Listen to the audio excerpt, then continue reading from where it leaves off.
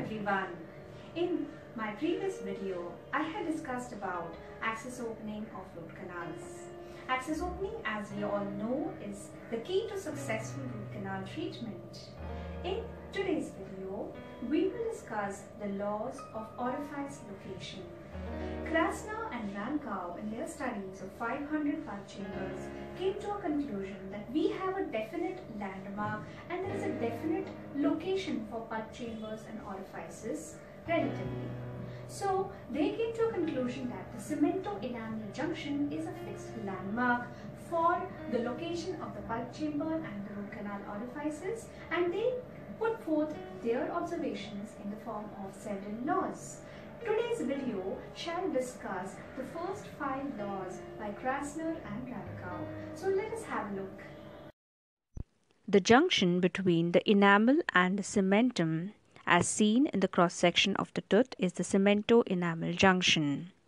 This is an important landmark which is used as a reference to locate the pulp chamber and the root canal orifices. All laws are made with reference to the CEJ. The first law is the law of symmetry 1.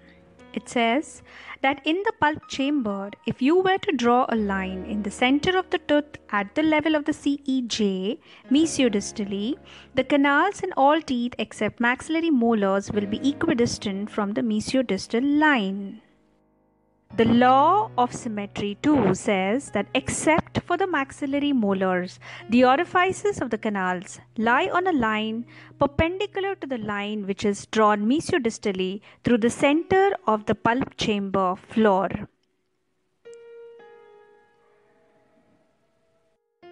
The next law is the law of color change.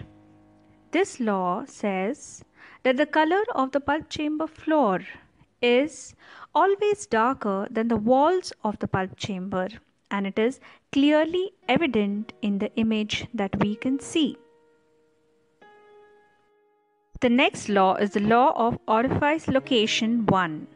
It says if we are in a chamber, that is the pulp chamber, the orifices are usually located along the line angles. That is, they are located along the junction of the wall and the floor.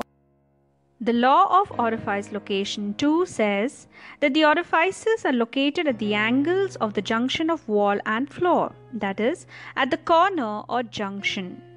Once the floor-wall junction is clearly seen, all the laws of symmetry and orifice location can be used to find the exact location and position and number of the orifices.